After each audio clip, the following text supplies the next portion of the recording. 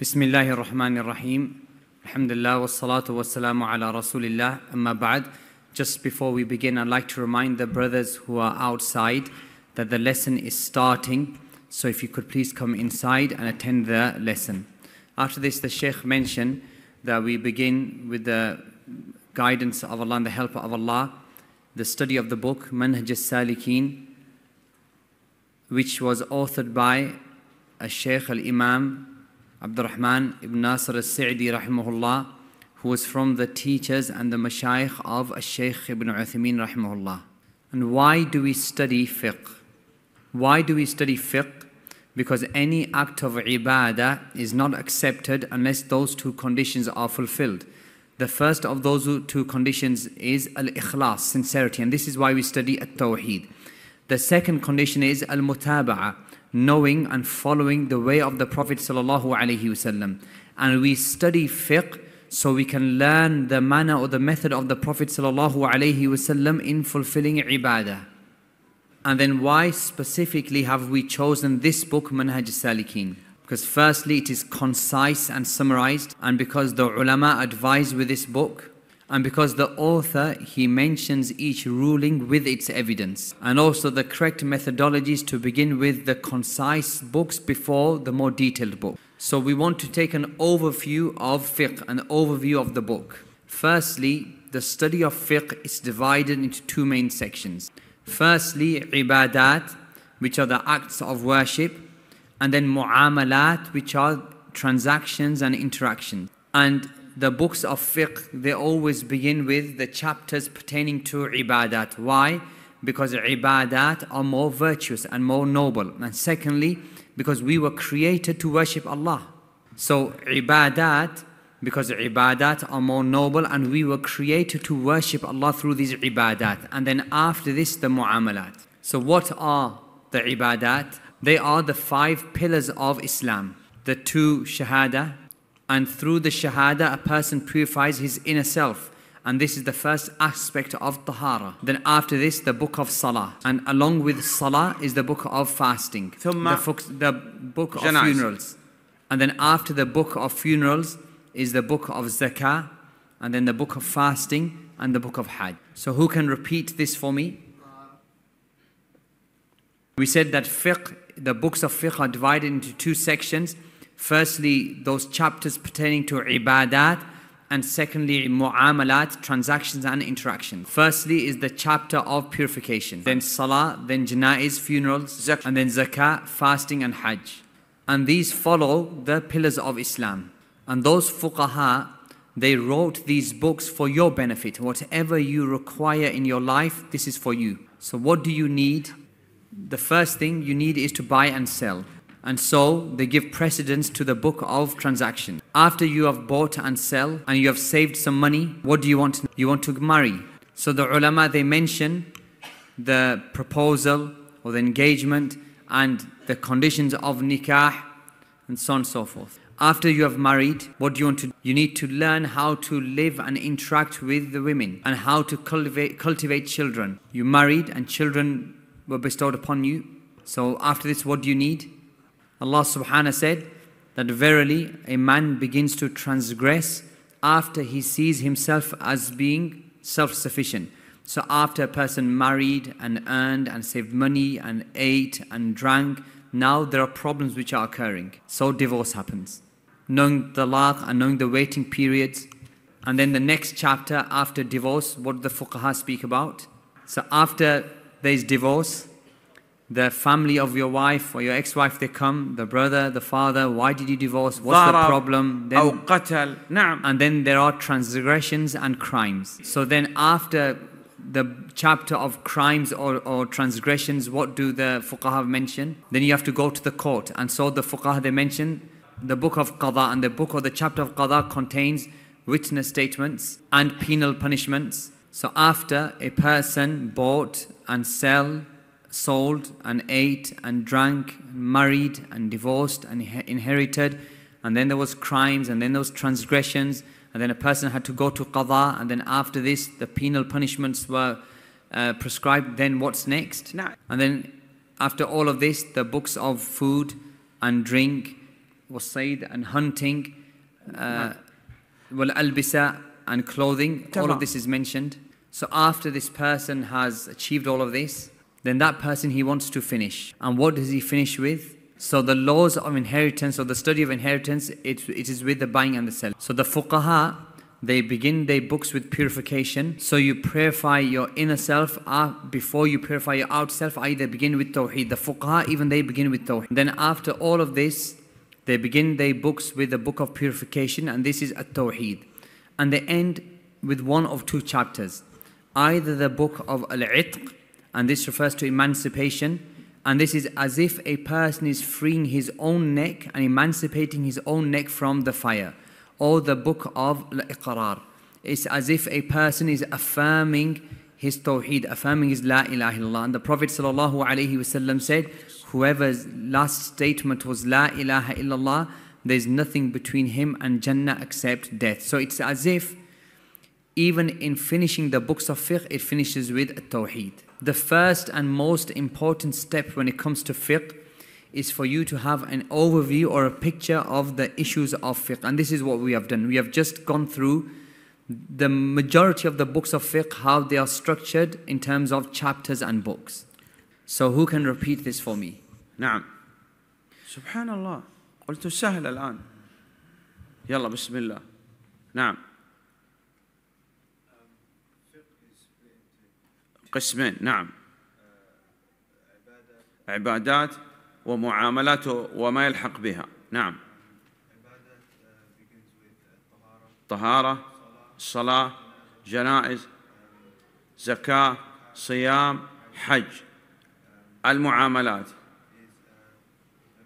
بيوع ومواريث. So buying and selling, and then also inheritance. نكاح، طلاق، عشرة نساء، جنايات، حدود، قضاء. أي نعم، هكذا معروف يعني، خلاص تمام. طيب هذه الأبواب اللي تمر معنا. So these are the books or the chapters of fiqh which will pass by.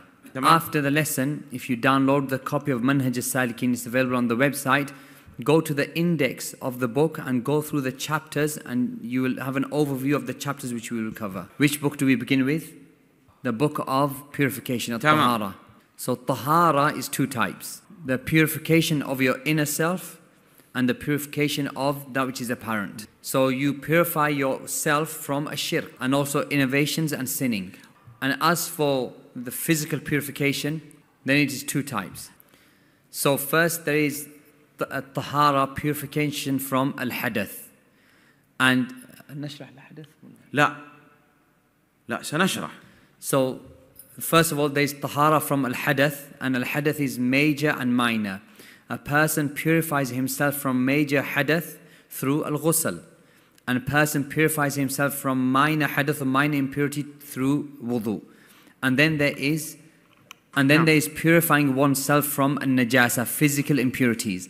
And so you have to purify or cleanse your clothing and your body, and also the place in which you are praying from these physical impurities. So purification is done using water, and this is the base. And there are two types of water, that which is pure and that which is impure. Or a person can use sand or soil for purification, and this is secondary, and this is through a tayammum. So in the book of Tahara, which matters which will we study? Who knows? نعم. نأخذ طهارة الباطن من الشرك. We will study the inner purification, and this is purifying yourself from shirk. So you have to purify your inner self from a shirk, and then you have to purify physically, you have to purify yourself. Or we can say physical purification, and this is from hadath and najasa, physical impurities, and then spiritual purification, and this is purification from shirk. So we said that there are two types of hadath, which is a state of impurity.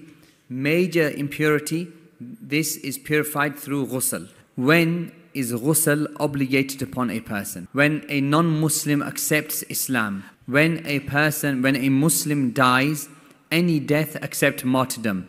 any Muslim who dies except for the martyr has to be shrouded and before this washed. And also when a woman is into the state of purity after her menses or her periods, then she has to perform ghusl. If there is a discharge of semen from a person who is awake or he was sleeping, and then of course intimate relations. How does a person perform ghusl? So there are two ways of performing ghusl. There is the most perfect manner, and this is encouraged. And then there is the minimum way of performing ghusl, and this is the easy. The easiest manner of performing ghusl is that first of all, you make an intention in your heart. You mention the name of Allah, and then you ensure that water, it touches every part of your body and your hair as well, along with rinsing your mouth and your nose. And with this level of ghusl, a person can then can pray salah without needing to perform wudu. And then there is the second manner of performing ghusl, and this is the most perfect manner. Firstly, a person begins with washing his private parts, the front and the back, and he makes the intention in his heart. He mentions the name of Allah. He washes his hands, and then he rinses his mouth and his nose, and he blows out the water from his nose. And then he washes his face along with his beard, separating the strands of hair in his beard. And then he washes his right arm, and then he washes his left arm, and then he washes his head, and he covers it with water and his ears. And then he washes the right hand side of his body, and then he washes the left hand side of his body. And then he washes his right foot and then his left foot. And then a person now can pray with this. As for the minor state of impurity, al-hadath al-asghar, then this is purified through wudu. What are those matters which invalidate wudu? Firstly, any discharge from the private parts, the front or the back, from the men or the women, any type of discharge, it invalidates a person's wudu. Whether it's urine or whether it's feces, small stones, blood, passing of wind. The point is that any discharge from the front or back private parts invalidates wudu. And the second thing which invalidates a person's wudu is when a person loses consciousness. Whether this is through sleep or being intoxicated. If a person loses sanity or sleeps or faints, or becomes unconscious or becomes intoxicated, anything which makes a person's senses or loses consciousness, then this negates wudu. For example, the brother over here, if he was becoming tired or in slumber, you say to him, can you still sense and perceive around you? He's saying that I can still perceive and hear everything around me. Just a little bit of tiredness. This person, his wudu is valid. And then this person, he was complete deep sleep, such that he saw that he had travelled to Manchester. This person, his wudu is batil, invalid. And then the third matter which invalidates a person's wudu is eating camel meat. The fourth matter which invalidates a person's wudu is apostasy. May Allah save us, because this invalidates every action. What are the conditions of wudu?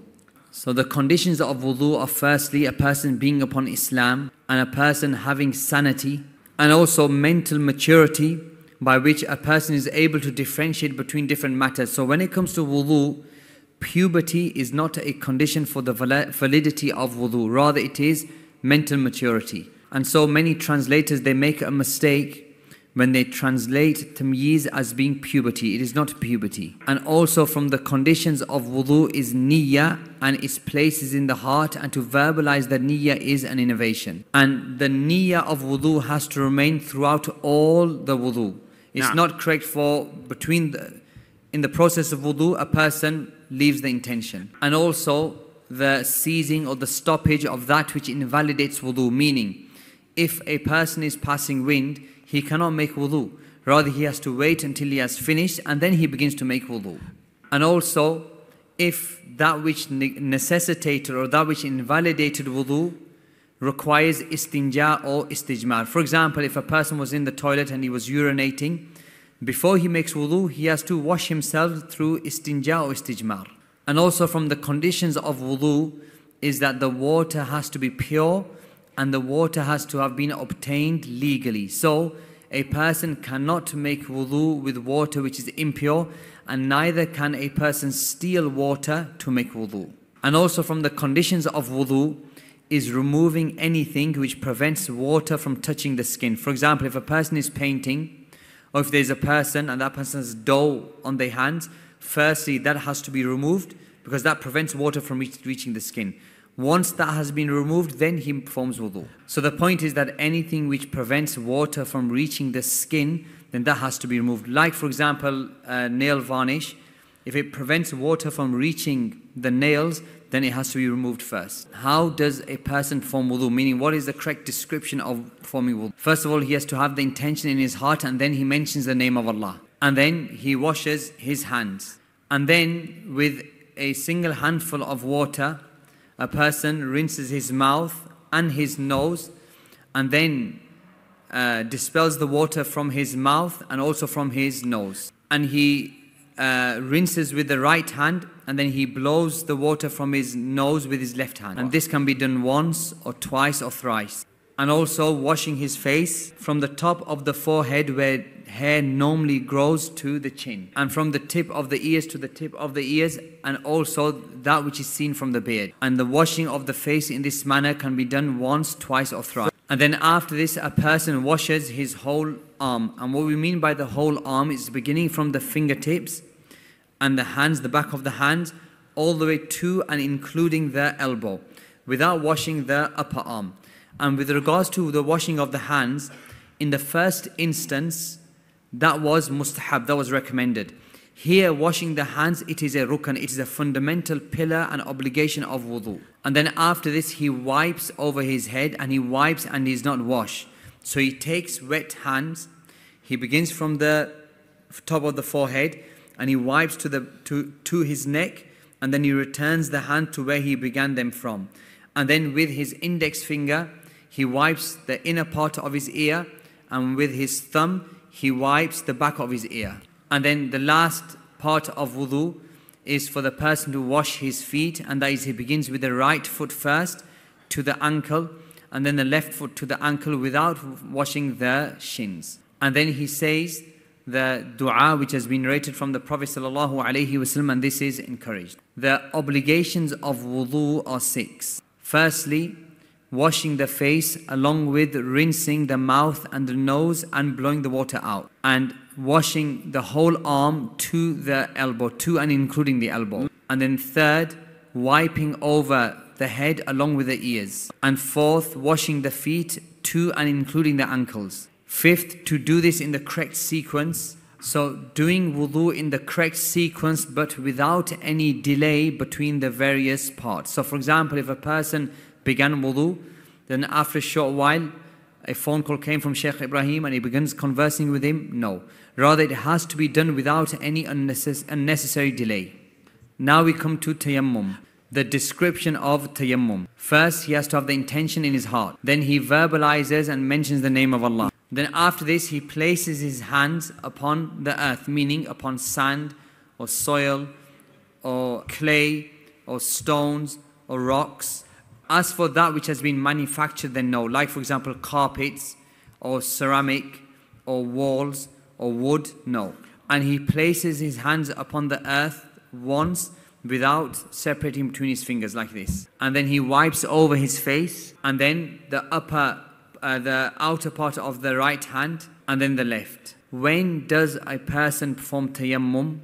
When there is an absence of water, or when there is water, however a person is unable to utilize water. For example, if it was extremely cold and if he feared an illness due to using the water, then he makes tayammum. نعم والله أعلم. صلى الله على نبينا محمد وعلى صحبه وسلم. جزاكم الله خيرا.